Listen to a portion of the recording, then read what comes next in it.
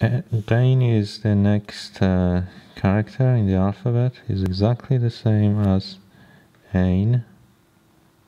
There is only one dot above that. And in terms of the pronunciation, it's again ghain, like ain in Persian. It is a bit softened compared to the Arabic. They say ghain. So there is a difference between a and in pronunciation as well. And we don't have this sound in English. When it comes to the beginning of a word, it would be like this.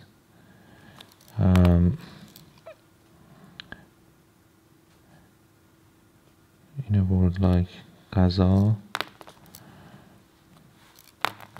or food in English. So the form is more rounded when it's coming to the beginning of a word. And quite different when it goes to the middle in a word like joghd or owl in English. The same form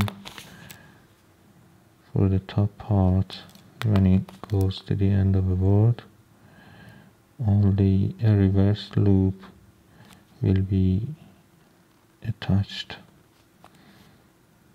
to this form. In a word like tigh, a razor or a blade in English. To do them a bit more casual, this is probably what you see in a more natural way. Ghazā,